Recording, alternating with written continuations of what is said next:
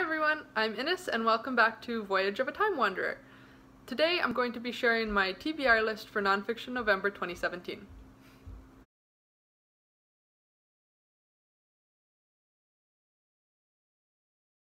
Nonfiction November aims to encourage people to choose more nonfiction reads than they normally would during the month of November, and it's hosted by Olive from A Book Olive, whose channel I've been following for a long time now and really enjoy all her content, and Gemma from Nonfic Books, who I'm just discovering now as a result of her hosting Nonfiction November. So with regards to my personal history with nonfiction, when I was younger I really enjoyed reading children's nonfiction, and I remember being annoyed that my childhood library had a rule that you couldn't take out more than 3 books at a time on the same nonfiction topic, and I was always trying to argue that it was a slightly different topic and I should be able to take out more than 3 books on any given topic. So when I was younger I really enjoyed reading nonfiction, but for the past 7 years or so during my bachelor's degree and then my master's degree, I have hardly read any nonfiction, like maybe 1 or 2 books a year. I found that my academic workload was heavy enough that if I had time to read for pleasure, I was wanting to escape into a story that was as different as possible from my course readings. So my nonfiction interests kind of got set aside for the time being while I focused on school and then on fiction. And now that I'm finally done with grad school and graduated, I would like to get back into reading nonfiction more regularly and add that back into my reading repertoire. So I figured Nonfiction November was the perfect place to start. There are 4 prompts or challenges set out by the host this year, and they are home, substance, love, and scholarship. So there's just these single word prompts and we can choose any book that fits into those. And so I've chosen a book for each category. For the first category, home, I'll be reading The Book of Hygge, The Danish Art of Contentment, Comfort and Connection by Louisa Thompson Britz. And I'll read the back. Hygge is a Danish word but a universal feeling of being warm, safe, comforted and sheltered, an experience of belonging to the moment and to each other. Hygge anchors us, reminding us to slow down, to connect with place and with one another, to dwell and savor rather than rush and spend. When you curl up by the fire with a blanket or have a simple meal with friends, that is Hygge. When you acknowledge the sacred in the secular or focus on people rather than things, or when you express love through small gestures, that is Hygge. The Book of Hygge is an invitation to welcome abundance and contentment into your life. And it's just a really beautiful looking book. Like, it has all these pictures in it, different ways you could arrange your house, candles, cozy blankets, lots of inspirational home decor photos. And I just moved into a new apartment at the beginning of July, so I'm still settling into this place, and I'm really enjoying kind of getting a chance to decorate an apartment for the first time in my life. So I thought that this would be a really good selection for home, because it's just an example of how to kind of establish a home that feels like home.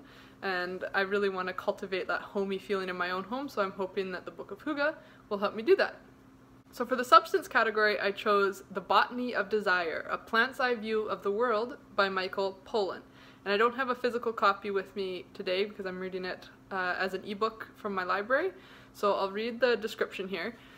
Every schoolchild learns about the mutually beneficial dance of honeybees and flowers. The bee collects nectar and pollen to make honey, and in the process spreads the flower's genes far and wide. In The Botany of Desire, Michael Pollan ingeniously demonstrates how people and domesticated plants have formed a similarly reciprocal relationship. He masterfully links 4 fundamental human desires: sweetness, beauty, intoxication, and control, with the plants that satisfy them: the apple, the tulip, marijuana, and the potato. In telling the stories of 4 familiar species, Pollan illustrates how the plants have evolved to satisfy humankind's most basic yearnings. And just as we've benefited from these plants, we have also done well by them. So who is really domesticating whom? So I chose this book for the substance category because it's dealing with plants, which are substance and food and drugs, and different ways that humans and plants interact. And in the past couple months, again to do with decorating my home, I've really got into house plants and the beauty of plants. So I thought this would be an interesting look at how humans and plants have interacted through history, and these 4, I guess, key species that have had a big impact on humankind.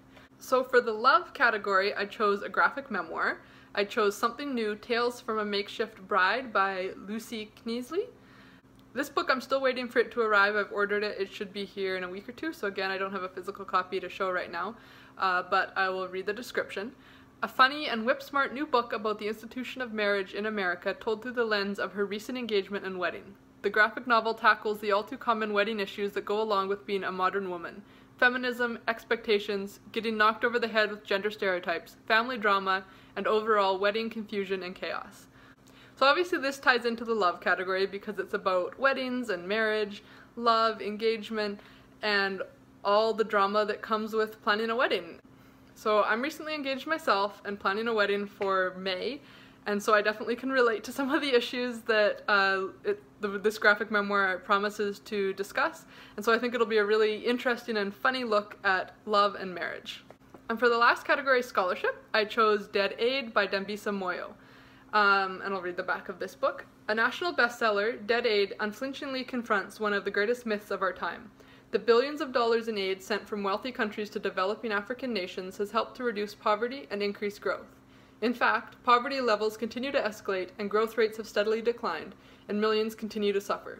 Debunking the current model of international aid promoted by both Hollywood celebrities and policymakers, Dambisa Moyo offers a bold new roadmap for financing development of the world's poorest countries. Much debated in the United States and the United Kingdom on publication, Dead Aid is an unsettling yet optimistic work, a powerful challenge to the assumptions and arguments that support a profoundly misguided development policy in Africa.